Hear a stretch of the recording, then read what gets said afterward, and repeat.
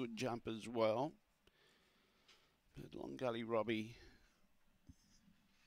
most expecting her to kick through on the inside and hold out the challengers out wide. We're about to find out. Green light on. She's into 2:25 just before the jump. Cash up your club at GRSA Open Stake. Ready?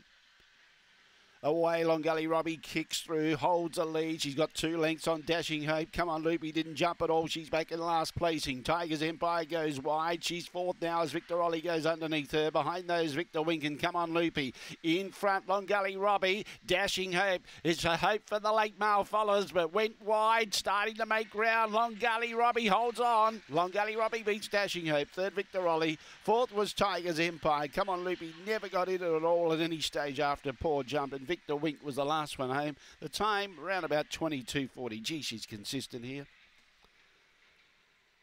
She really has got a good record over this track and distance now. 6 starts, 4 wins, 2 seconds. She jumps consistently well whenever she comes here. And she's got the cash again. 1275. 1275.